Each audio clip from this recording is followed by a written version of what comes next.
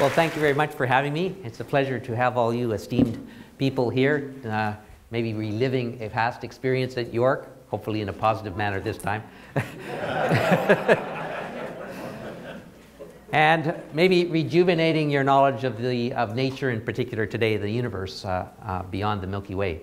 I'm going to, so let me just get this thing rolling here, okay? The title of the talk says I'm going to be talking about structure in the universe. What structure means, I will come to tell you as we progress through the talk. I'm going to also talk about its relevance to your life, because as it turns out, we didn't know this before, structure locally in the universe appears to have a bearing on our destiny, or has had a bearing on our destiny. So let's start off by talking about how science works. Scientists are in the business of asking questions. We ask a question and then we devise a way of answering the question. It could be a theoretical experiment, it could be an observational experiment.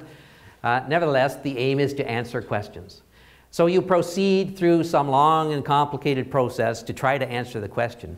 And more often than not, you may stumble across something that leads you in a completely different direction, and in the end, answering a question that you never asked in the first place. In other words, you can find something completely different than what you were looking for. And in fact, in the end, you may not even answer the original question. That's how science progresses. And what I'm going to talk about today epitomizes that process. I embarked on a study, well, something innocuous, and it turned out to provide us with insights into our origins. So let's begin by talking about our place in the universe, at least insofar as we know it. Really, what this talk comes down to is identifying our address. Now, if you were an intergalactic postman, and you said that your address was the Earth, I'm sorry, you would get no mail. It's not precise enough. The Earth is nothing on the grand scale of the universe. You've got to give more details. And by the end of this talk, I will be telling you how to define your address in the universe in enough detail that you might actually get some mail. So, so what I'm going to do is I'm going to give you some background into astronomy, because I know not all of you are experts on astronomy. I'm going to give you some information about what I started to work on, how I got involved in studying the organization of matter locally, which is what I mean by structure. And then we'll talk about the latest results, the latest findings in the field. Okay? So we begin first by giving you some background about astronomy, and that begins with this object here. You know it as the Earth. We astronomers will call it a planet. But from my standpoint, I mean a body that does not shine by its own light. Okay? So that could be a rock that I could hold in my hand, or it could be a planet like the Earth. That's what I mean by a body that does not shine by its own light, and that is really the definition that matters to us today. That's a planet. And so the first part of our address is the planet Earth. Now, once in a while, it's possible to see another body out there that does actually shine by its own light. You know it as the sun. We astronomers would call it a star. There are things going on inside this body, which nuclear processes that generate energy, which filters to the surface and then floods out into the solar system as light, which illuminates and warms the planets of the solar system. Okay? So this is the second unit of astronomy, a star. So let's look at the solar system for a minute, and I'm going to use this to tell you about how astronomers define sizes and scales, okay? Because we have our own sort of language for that process, and I'm going to be using this language as we progress. So we could say that the distance from Toronto to Vancouver, for example, is 5,000 kilometers or something like that. And then we start getting to working out the distance to the sun, and it comes out to be 93 million miles, 150 million kilometers. You rapidly really lose contact with what those kinds of numbers mean. So astronomers have invented a different way of describing distances using light as the measure. So let's think about standing on a light beam and going to Vancouver. It takes the light beam 1/100th of a second to go from Toronto to Vancouver. So all we do is we say the distance to Vancouver is 1/100th of a light second. So we've converted time into a distance, right? You can recognize the time yeah, as 0.100th of a second, so we'll just relabel it a distance of 100th of a light second. And you could relate that to the time it takes light to travel there. Okay, so let's move farther afield. Let's ask ourselves, how big is the sun? We can use a light beam to gauge its size. It takes a light beam 5 seconds to cross the sun. It's a big place compared to the distance of, well, the size of Canada. 5 seconds to get across the sun means its size is 5 light seconds. Okay? So we can now come to the Earth and ask ourselves, how far is it to the sun? It takes a light beam 8 minutes to get from the sun to us. We would say that the sun is 8 light minutes away. You may think there's a sun out there, but it could have gone out. You won't know for a few minutes, up to 8 minutes. Okay? Now, the nearest star after the sun, beyond the sun, is called Proxima Centauri. It takes a light beam it takes a light beam 4 years to travel from Proxima Centauri to us. So we would say the distance to Proxima Centauri is 4 light years. So you get the picture that we're living in a very big place and that the Earth is a moat in this place. Now, another way of expressing sizes is to regard the Earth as a peppercorn. If the Earth were a peppercorn, the sun would be a basketball. If I placed the Earth over there, the sun would be in the other corner of the room. And the nearest star would be in Hawaii. Okay? So that gives you a sense of scale. I'm going to be using this concept of the light year in particular as we describe things that happen to be around us.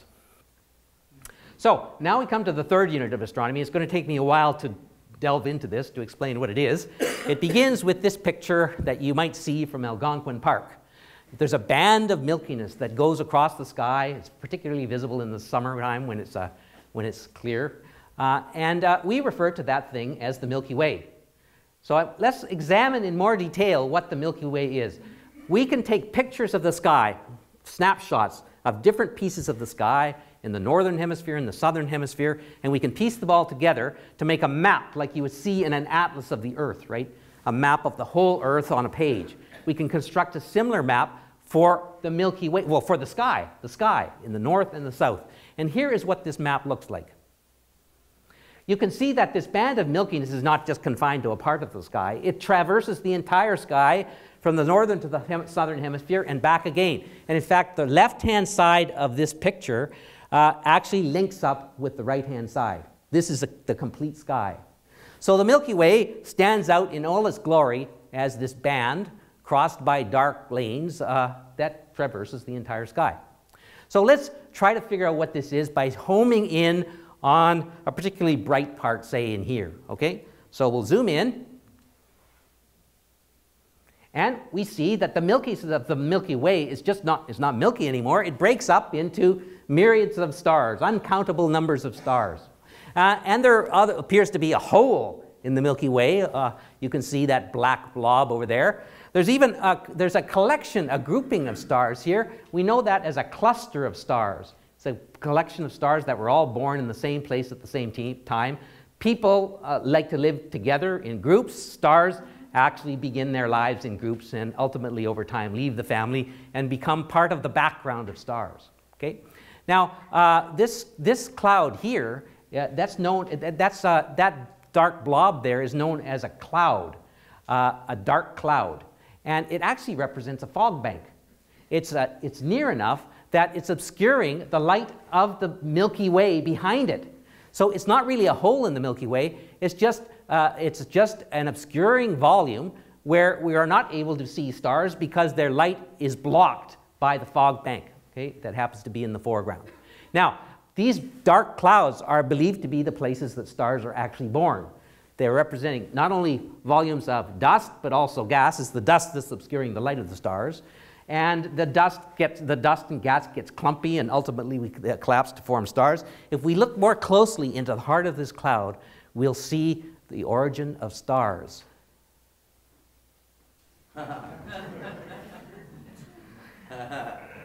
Okay, so now that we know how stars are made, we can find out more about the Milky Way. If we want to learn about the structure of the Milky Way, we have to be able to map it in 3 dimensions. This is just a 2-dimensional view. We have to be able, in other words, to determine distances to individual things. Now, this is hard. Determining distances has occupied astronomers for 100 years, and we're still trying to determine distances well. I'll tell you why. The reason, let's examine, any particular star in that field has a certain brightness which you can quantify. Okay? Let's talk about what determines the brightness of a star. There are actually 3 factors that determine the brightness. First of all, if you notice this cluster, these are stars all at the same distance, but the stars don't all have the same brightness. Some are brighter, some are fainter. Why is that? It's because stars have different wattages, like light bulbs. They have differences in intrinsic brightness. So a star which is a high wattage light bulb appears like that or like that, and a star with a low wattage appears like one of the fainter stars in that cluster. Okay? So wattage goes into determining apparent brightness. Now, we see also a background of very faint stars compared to the cluster. Why is that? It's because distance affects brightness, and all these stars you see here are stars that are at greater distances. Now, they also don't have the same wattage, right? But on average, they're so far away that they all appear dim. Okay? And so distance is fundamental in setting how bright a star appears. Sadly, there's one other factor that determines the brightness of a star, and that is fog. You may see a star that appears dim, and you might attribute it to it being far away or having a low wattage. But sadly, it could also be because there's a fog bank in the way, and it could be very nearby, but the light is obscured by the fog, by the cloud of dust that happens to be in the way. So to actually determine the positions of things in space, you have to take out the effects of dust clouds somehow, the fog that happens to be in the way. In the end, if you can take out the fog, you can measure the apparent brightness of a star, and knowing its wattage by fancy techniques that people have developed for over 100 years, thereby determine the distance, because that's the only thing left that's determining the apparent brightness given a wattage. Okay? So people have spent a long time mapping constituents of the Milky Way, and this is what we've come up with. Coming back to this picture again, we believe now that we live in a giant pancake with a bump in the middle. Okay? And let's think for a moment about sitting in a frying pan, making a pancake. So if you're standing amongst the batter, okay, and look along the surface of the pancake, you'll see a whole lot of batter, no matter which way you look. Okay? That is the milkiness of the Milky Way. That's the batter along the surface of the frying pan. Now, imagine looking up out of the frying pan. You see many fewer particles of batter. That is all the stars up here and down here if you were to look down, if you could see through a frying pan. Okay? So, in fact, this picture here, this milkiness is not the whole story. The Milky Way is, in fact, everything you see in that picture. Not only the band of milkiness, but the batter above and below, the directions up and down out of the pancake. We call this entity, this enormous structure that spans the entire sky, a galaxy. And it represents an island universe floating in space with lots and lots of stars, gas, and dust, all bound together by the mutual effects of gravity. Now that we have a three-dimensional picture of the Milky Way, we can go into outer space and look back down on the Milky Way. And I'm going to show you our best guess as to what the Milky Way looks like from afar. That's what we live in. It's a pancake from the side because we're inside it, right? We're inside this disk that I have been referring to as the pancake. But in fact, the pancake has structure in it. It has what's called spiral structure. There are arms that are that come from the inside all the way to the farthest reaches of the Milky Way. So you'll obviously want to know where we happen to be located. That is where we are.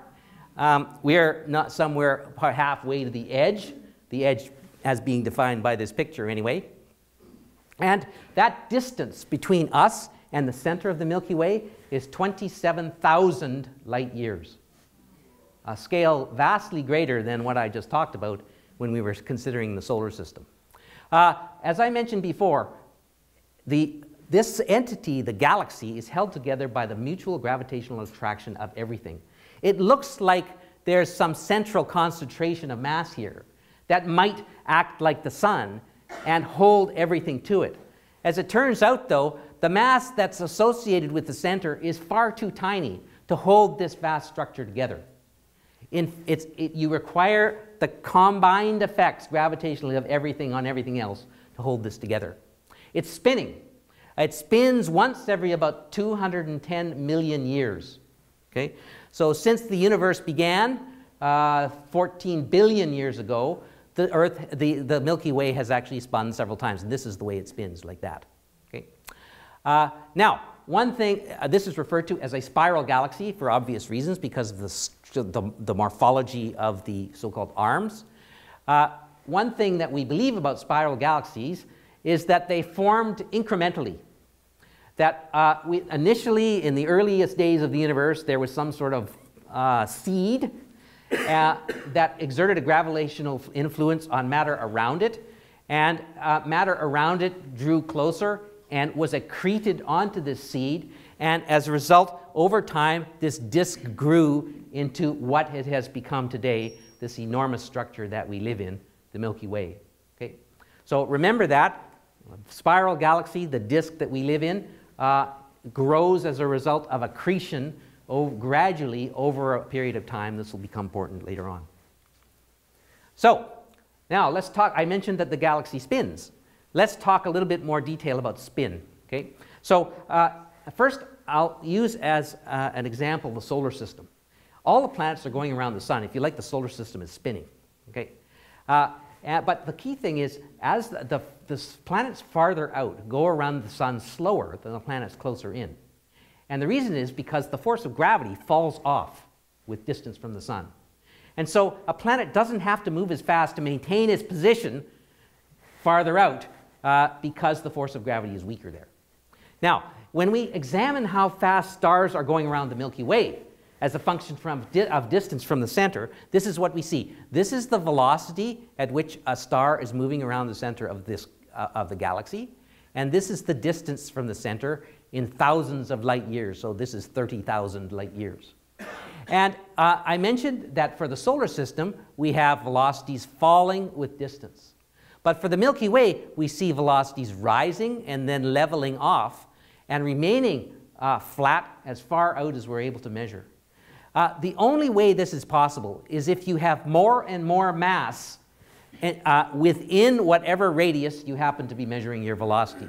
In other words, the only way to explain this is if there is matter there exerting more gravity than can be exerted by what you see, forcing objects at large radii to move faster to maintain their positions with respect to the rest of the matter in the galaxy. It's the way that the Milky Way spins says that we are only seeing something like 10% of the matter of the Milky Way as stars and gas. That in fact the Milky Way is even more enormous than we had anticipated. Besides the 300 billion stars that it has another factor of 15 more stuff in a halo around it, which we say is dark matter.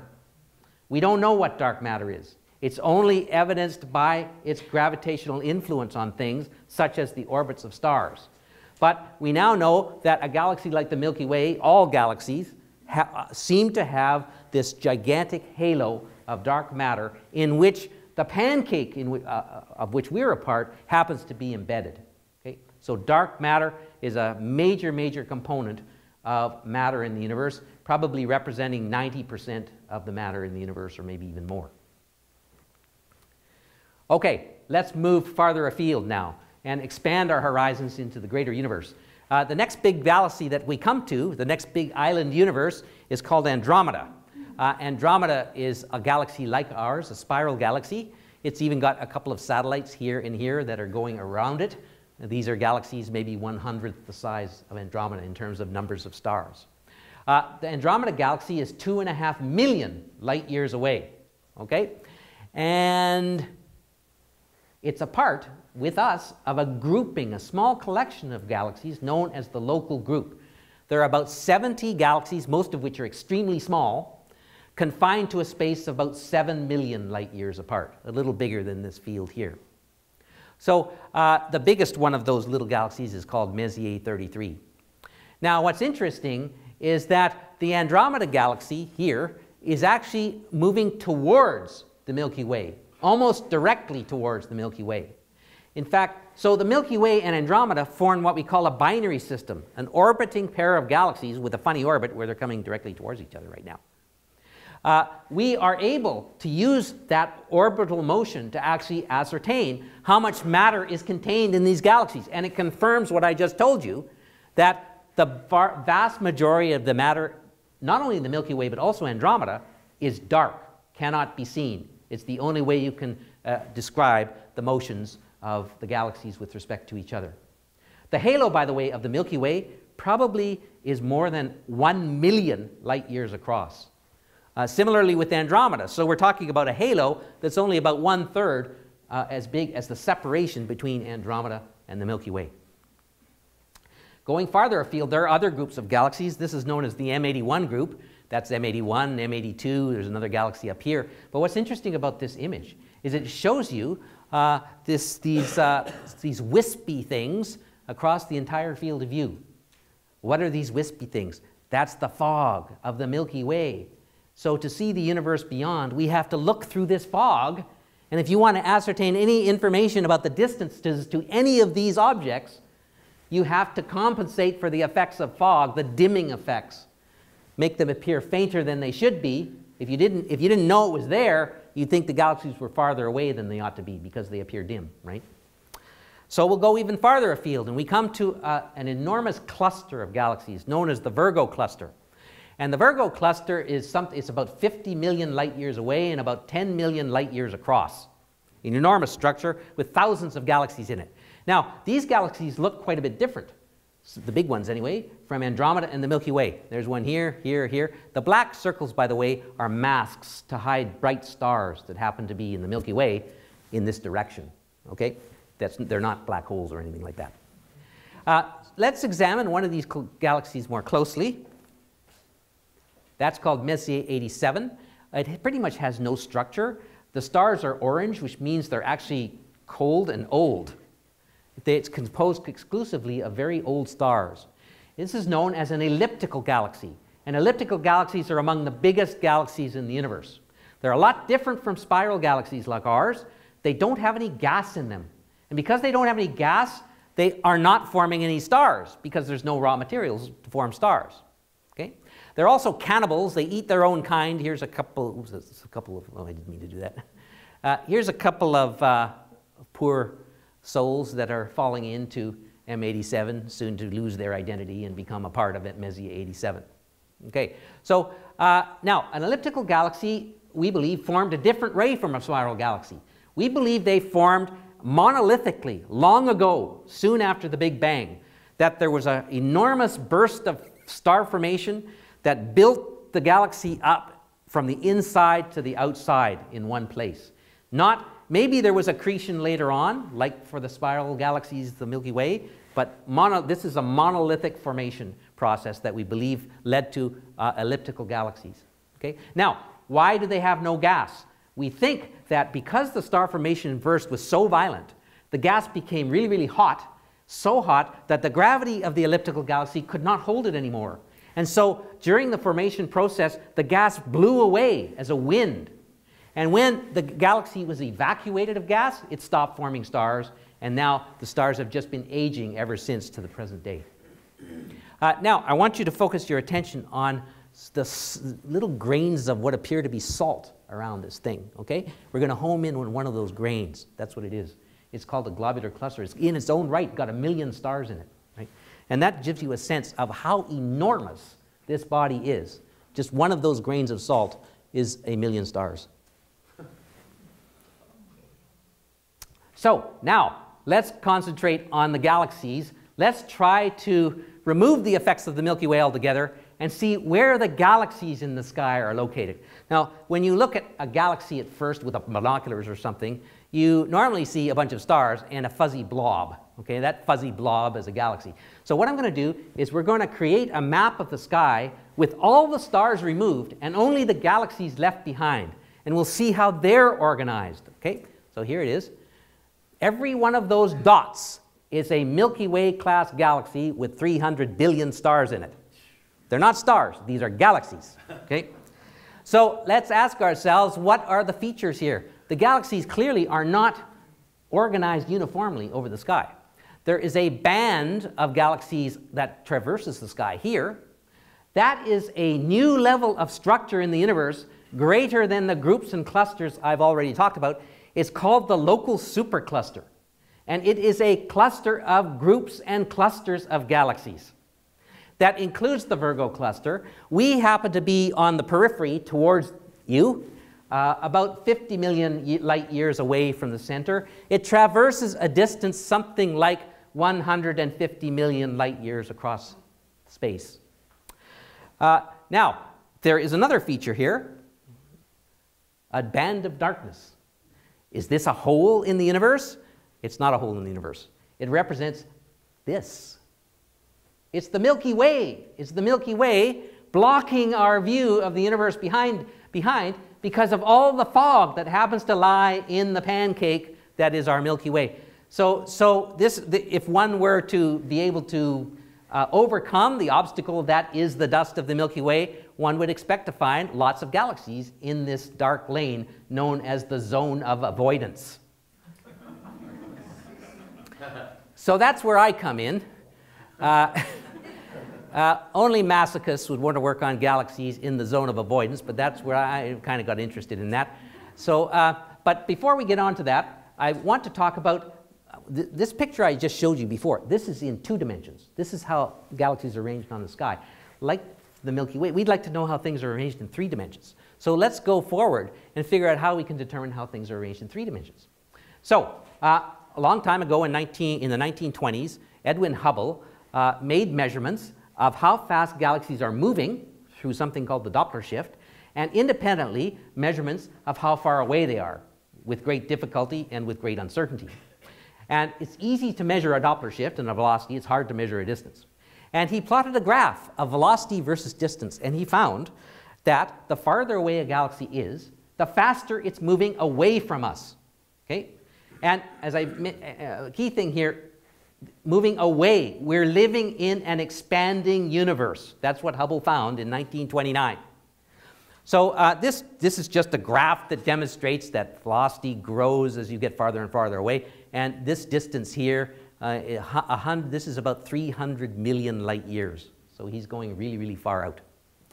So now some people decided that, well, this simply says that velocity can be used as a proxy for distance. Because the two are correlated, we don't have to measure the distance. That's too hard. We can just go out and measure the velocities of recession of galaxies and represent that as the distance. Or maybe we can convert it into a distance using this law here, right? So that's what people did, and I'm going to show you a map, a slice of the universe that has been judged by using Hubble's law to gauge how far away galaxies are. So if we are at the point of what you might regard as a pizza, we're looking at an angle like this, right? A pizza slice. It's got a small vertical dimension on the sky, but it's got a wide horizontal dimension in an angular sense. And we're putting a dot down for every single galaxy that happens to be in that slice. And now you can see that there is a profound irregularity in the organization of galaxies in space in 3 dimensions. There are filaments like this, known as the Great Wall. Filaments going this way. This feature here is known as the finger of God. As it turns out, the finger of God is an artifact and it's not real. You can ask me why later. And then this great structure here is known as the Sloan Great Wall. And then, but you can also see regions of space where there are no galaxies. They're known as voids. And intersections of filaments are called nodes. And if you were to look in vertically as well, you would see that there are sheets. So we live in this unusual structure. It's kind of like a honeycomb, where galaxies outline these vast regions of space that are empty. Okay? So people have been interested in the topology of this configuration, and they considered the possibility that it's like foam, or Swiss cheese, or a sponge. Okay?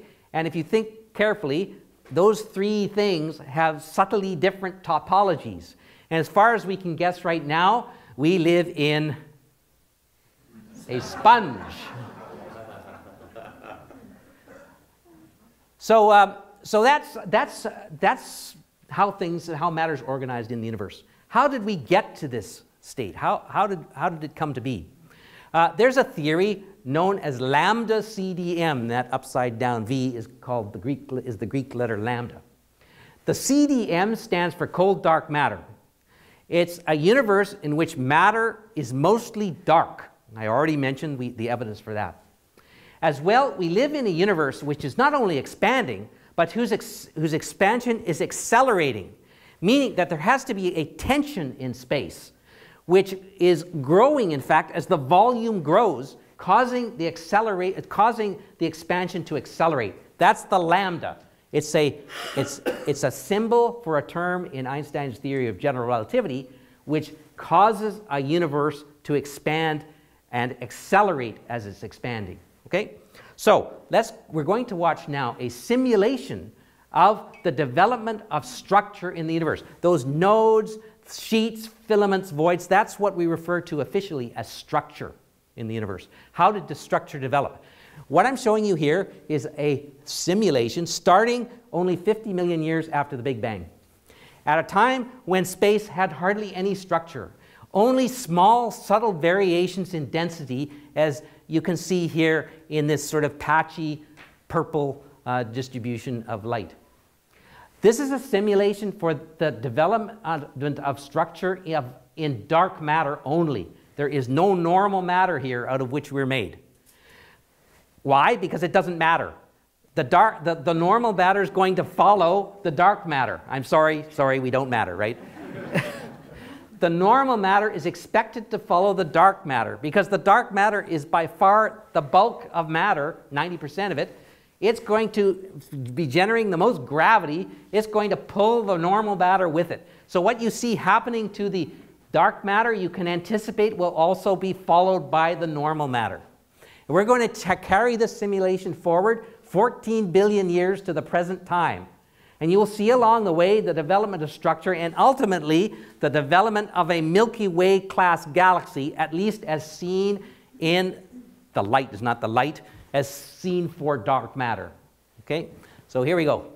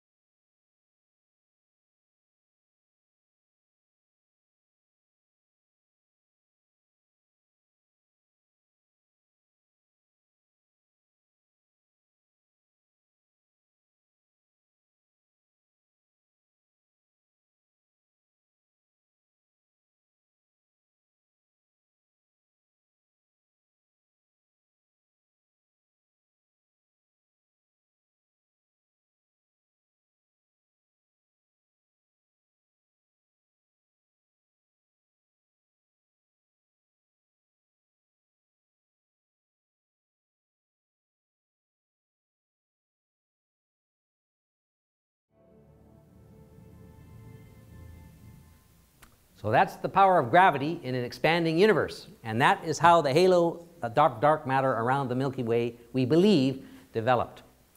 All right, now let's go back to this picture of the galaxies spread all over the sky in 2 dimensions and how I got involved in the exploration of structure in the universe. I was interested in galaxies, very few of them known, that happen to lie in the zone of avoidance. Here's one of them called IC 342. You can see it looks like a spiral galaxy, although very ratty, because there happens to be a lot of fog in this direction, obscuring its appearance. And as a consequence of that, for one thing, people didn't know how much fog. And for another thing, because of the uncertainty, its faintness, the faintness of this galaxy was interpreted as representing it being at a very great distance, in fact, 30 million light years. There's another galaxy in the zone of avoidance that was known called Mapphi 1. It just disappears as this little patch blobby thing here. Hardly anything was known about it, including its distance. Its distance was not known. We suspect that it might actually be, if it was nearby, as big as this ellipse here. Okay? But without actually a measurement of its brightness, it was not possible even to address how far away it was, let alone how big it was. So we were interested in going to observe these galaxies to determine their distances. As I mentioned, to determine a distance, you have to take into account the obscuring effects of fog. How do you do it?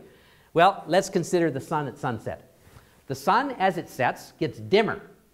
And the reason it gets dimmer is because the light has to pass through more and more of the atmosphere, smog, if you like. Okay? Simultaneously, this is the reason you can look at it at sunset, is because it is dimmer. Otherwise, you'd go blind. Now, simultaneously with its dimming, the sun also gets redder. It changes color. Okay? And there's a one-to-one relationship between the two. You know, when it's overhead, it appears more white, and when it's at sunset, it appears almost red. Okay? So we are actually able to use this relationship between color and dimming to arrive at a way to determine how much fog affects the light of a galaxy. All you got to do is go out and measure its color, and knowing what color it would be with no dust in the way, you are then able to assess how much dimmer the galaxy appears as a result of fog along the line of sight. And once you take out the effects of fog, a straight measurement of brightness combined with a knowledge of wattage gives you its distance. Okay? So where did we go to do this? We went to Kitt Peak National Observatory. And you might think to observe faint things like galaxies, you might want to observe this telescope. But in fact, it turns out that we used the littlest, well, one of the littlest, this one here. Why? Because this particular telescope, one, allowed you to see a large patch of sky at one time in one picture. And we thought if these galaxies in the zone of avoidance were actually nearby, in other words, people got the distances wrong, then they might actually appear quite big on the sky, and we didn't want to miss that. If you used a big telescope like this, you might just see a tiny piece of the sky and never know. The second thing is, it had on the end of it a detector which was sensitive to light that penetrated dust really well. I mentioned things become red. The sun becomes red at sunsets because the blue light is preferentially scattered compared to the red. So the red is very good at penetrating, but even better is infrared. Beyond the red, light is really good at penetrating dust, and this telescope had a detector on the end of it which was sensitive to infrared light. So we observed with this telescope, the size of this telescope is actually the same size as the telescope here in one of the telescopes at York, although the telescope at York has a different optical design. Here is IC 342 imaged in the near infrared with this telescope. And you can see it kind of looks orangey, as we would have expected because of all the obscuring fog along the line of sight. Of course, there's another difficulty. You'll notice that there's all these stars sitting on top of it. Those are the stars of the Milky Way. You know, when we're looking in the zone of avoidance, we're looking right along the plane of the frying pan where all the batter is. We see not only dust, but we're also seeing all the stars of the Milky Way. So we have to get rid of them too. Well, that took a few years. But anyway, here it is, the galaxy with the stars, and there it is, a beautiful spiral galaxy with all the stars removed. Okay? From the color, we were able to estimate the amount of dimming by dust. And it turns out that IC 342 appears 6 times fainter than it would if there was no dust in the way. If there was no dust in the way, it would appear as big as the full moon. If there was no dust in the way, it would be the 3rd brightest galaxy in the northern sky. But it's very dim because of all the dust. And the distance turns out to be not 30 million light years, but 11 million light years, which is only 4 times farther away than Andromeda. Here's MAPHI 1. And you can see this is really red. It's heavily obscured by dust. It doesn't look like a spiral galaxy. Here's MAPHI 1 before and after the stars have been removed. It's an elliptical galaxy. If there was no, the obscuring effects of dust make this galaxy appear 70 times fainter than it would appear if there was no dust in the way. It would be about 75% of the size of the full moon if there was no dust in the way. It would be the 4th brightest galaxy in the northern sky without dust. And interestingly, it also is 11 million light years away in our own backyard. So when you find things like this, you start asking yourself questions like, what else is out there, right? And so let's come back for a moment to this picture. I got interested in knowing what was out there, not on large scales, but on small scales. And I was particularly interested in knowing what might be out there, what structure might be out there, of which we're a part, okay? And I've wanted to focus my attention on the very little tiny orange bit of this diagram.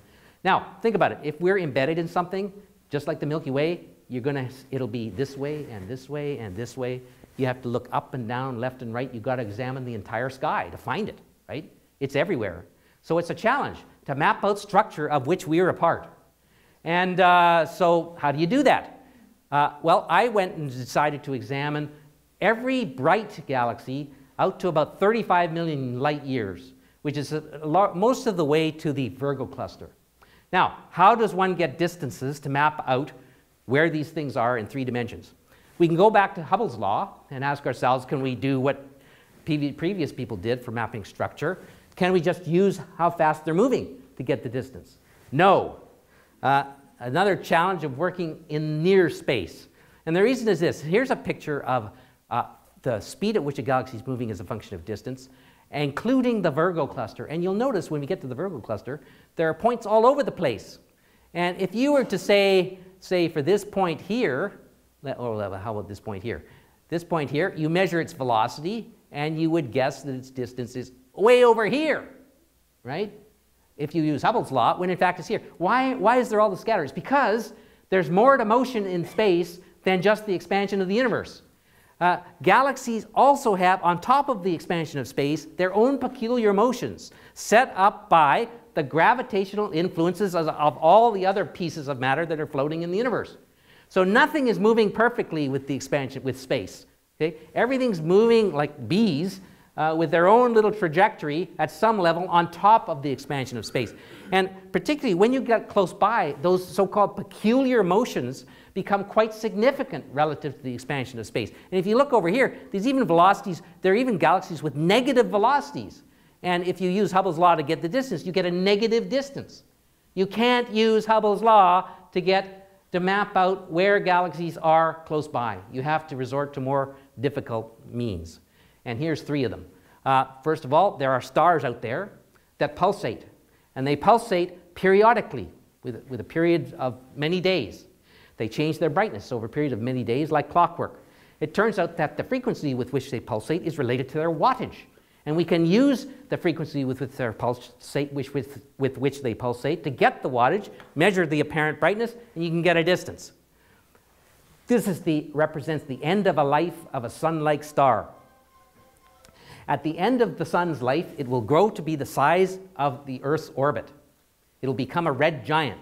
And at that phase, it will actually blow away its atmosphere very slowly, okay, as a wind, exposing the hot inner core, which then sends out ultraviolet light to the gas that's blowing away, causing it to be ionized, causing it to be stripped of its electrons and to glow. So this is known as a planetary nebula. It turns out that a planetary nebula's peak brightness is a constant of nature. It's a wattage that we can measure. And if we measure the apparent brightness of a planetary nebula and know its wattage, we can get the distance. Planetary nebulae are found all over the place in galaxies because sun-like stars are. And we see sun-like stars dying all over the place.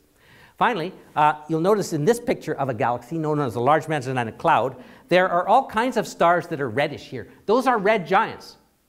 Like I just described, died as a planetary nebula. As it turns out, the maximum brightness that a red giant becomes also is a constant of nature. So you can gauge the wattage of a red giant, thereby measure its apparent magnitude and get the apparent brightness and get the distance to any place where red giants happen to be hosted, which, for example, would be any galaxy.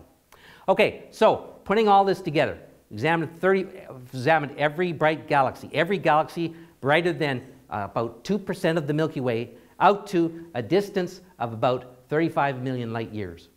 And out of that sample, selected 1/4 of the volume, that part of the volume centered on the Milky Way. And this is what it looks like.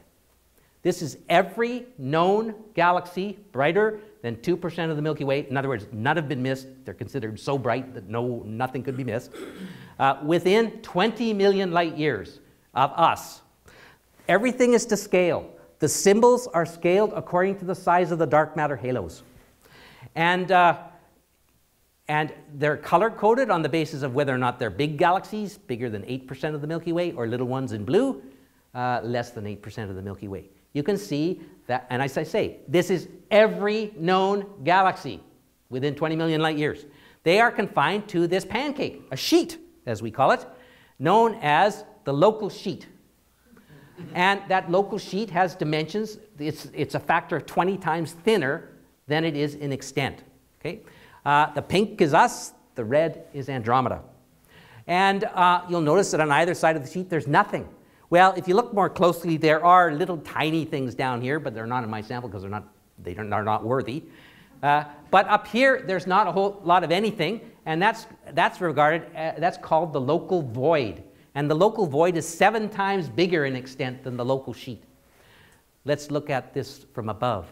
Here's a picture of the local sheet from above. And you can see that the giants in yellow are not randomly distributed, but occupy kind of a ring around the local group, Andromeda and the Milky Way and its little dwarfs. That's been called by me the Council of Giants. Okay? And I'll tell you why it's got that name later on.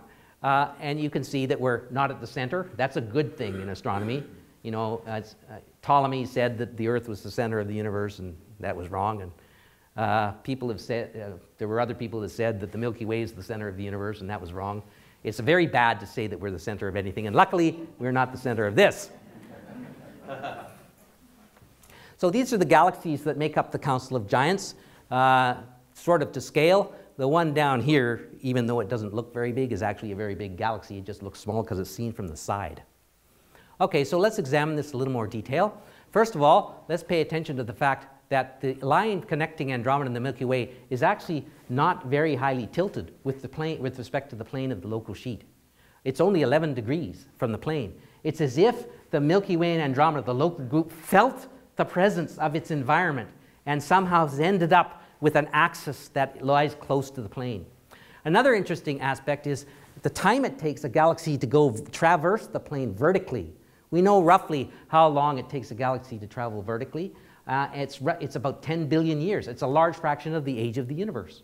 Okay? So it means that this sheet cannot be in a state of gravitational equilibrium. There hasn't been time for the galaxies to feel each other enough and respond to each other and adjust. So this structure, which is expanding with the universe, is still trying to adjust gravitationally to the presence of the matter within it and may never do so. So let's examine the view from above again. There are 2 very interesting galaxies in this system of the Council of Giants. There are only 2 ellipticals. They are Centaurus A and Mapphi 1, that big elliptical that we found, which turns out to be the nearest giant elliptical in the universe. Now, if you examine the line connecting them, you'll notice that the axis of the Milky Way and Andromeda is roughly parallel to the line connecting the only 2 giant ellipticals. Again, suggesting to you that our configuration is somehow related to the environment in which we find ourselves. Remember, these ellipticals were laid down first. They, if you like, were the most prominent mass concentrations very early on, and perhaps they somehow played a role in our development, particularly in the formation of a binary system in between them, because we are a member of an interacting binary system. Okay, now another thing I mentioned, when an elliptical galaxy forms, it rapidly heats up and it blows away its gas as a wind.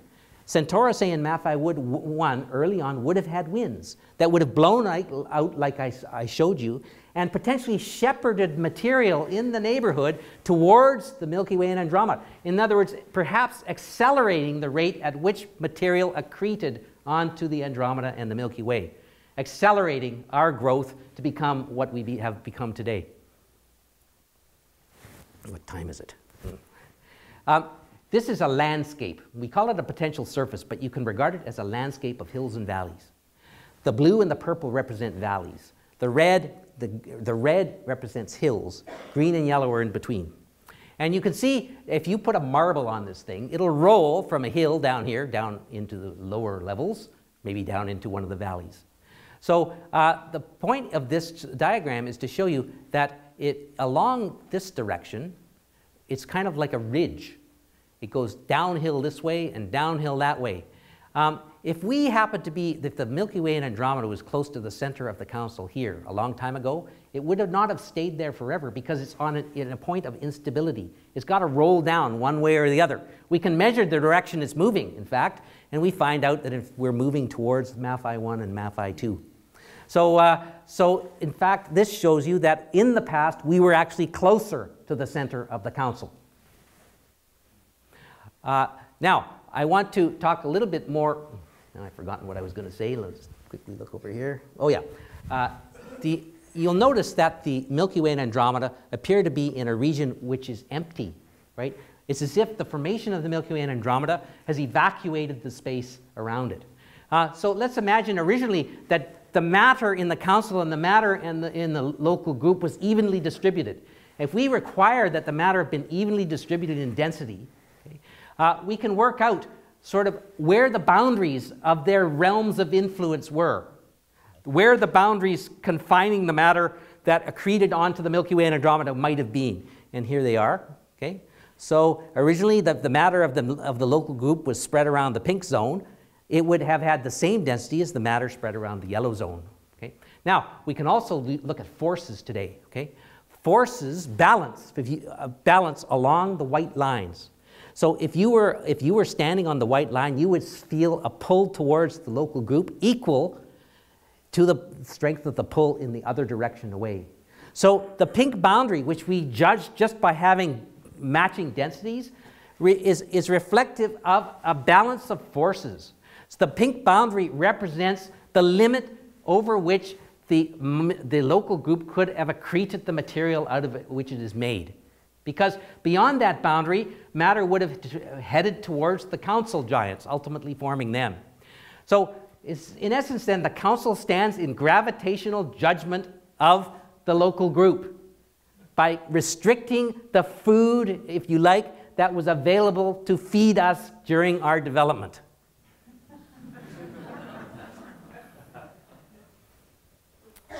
I don't think time will allow me to talk about spin, so I'll pass on that. Unless you want to hear about it later. We now know that Milky Way the Andromeda is approaching the Milky Way on a radial orbit. Okay, in other words, we're part of a binary. The binary may well be a consequence of where we formed in the local sheet between these two giant ellipticals. As it turns out, the spins of galaxies around us also appear to have been affected by the Milky Way and Andromeda. Possibly we had a lot of orbital motion originally, which was then transferred into spin of the giants around us. And that orbital motion was lost to the point that we're actually approaching each other today. Those two things combined have led to the following fate.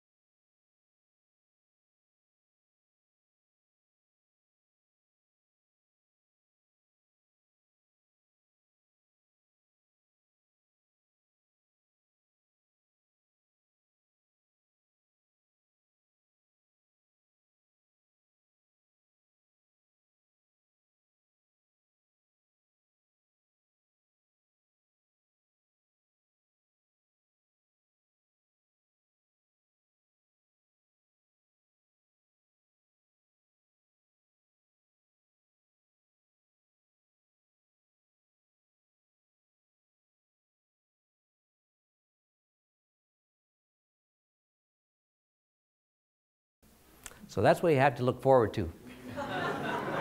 I have one last thing necessary to talk about to define completely our address in the universe. Okay? There is something else out there that was revealed around last year as well.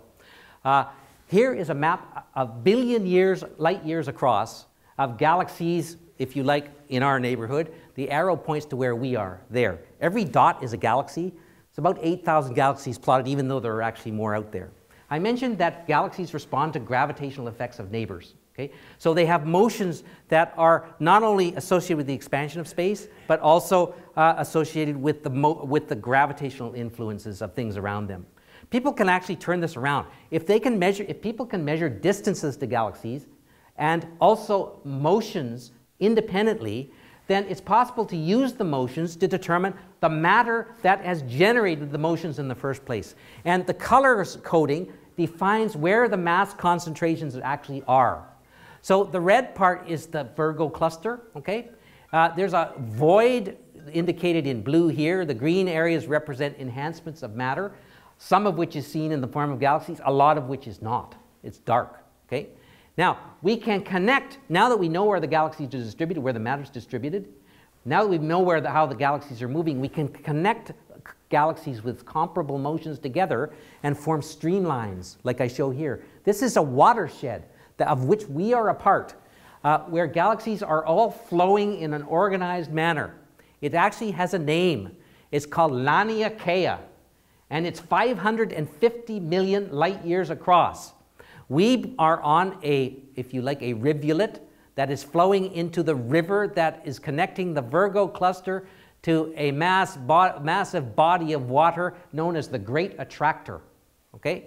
Here's how it all works. Here's some other watersheds, and if we examine what would happen.